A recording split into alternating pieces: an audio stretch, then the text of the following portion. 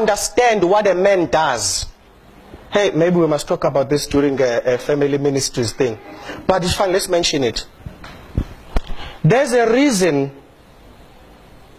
why Eve is a rib. A rib.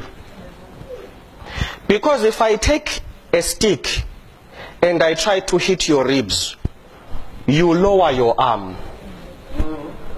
Adam is the strength for the protection of Eve. Adam never exposes Eve. He takes the blows for Eve. A man must die in defense of his wife and daughter, not offer them for him to get out. These are cowards. They offer women instead of facing the battle. And that is why today we have abusive societies, because our young men were not taught what it means to be a man. A man was given strength to protect a woman, not to beat a woman.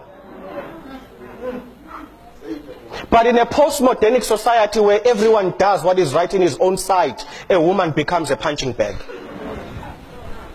A woman becomes something you rape. A man who rapes is a coward. He lacks the inner strength to plead a logical case to a woman. So you force yourself, because you lack the wisdom, to approach a woman face up and say, I would like to be a part of your life, and have her interrogate you and you answer. Because you are that weak and pathetic, you use women sexually, because it's the only place where you have strength. Outside of your pants you are nothing. So the only way you can try and dominate is through your pants. But God is looking for men who dominate through the mind and through the spirit. We don't rape. We make a proposal. We defend the proposal. When the proposal has been accepted, you work every day to deliver. A godly man is not a politician. You don't make a proposal and not fulfill it. You make your proposal. Once it is accepted, you work every day to deliver. But men of situational ethics only want one-night stands.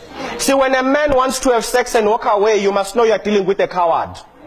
He doesn't know how to stay and build. Hence he wants a hit and run. That's a coward. A man stays and starts and finishes something. Doesn't come once and then he passes by. True men stay for decades. From the day you said I do, you stay. Even when she can't even boil rice, you stay. When she throws the boiling rice at you, you stay. Are you with me? True men. True men. And this is something we need to teach to our young men. True men. When a man is true and comes from God, in the evening your wife upsets you.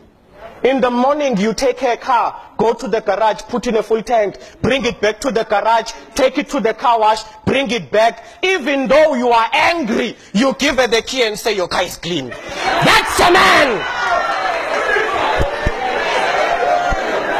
That is a man. But when you are angry,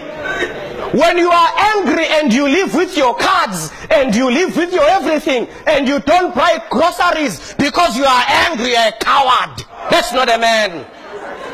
A man fulfills his oath before God even when his wife disrespects him, because our oath is to God who made us high priests. It is bigger than how the wife responds. We made an oath to God, not to the women.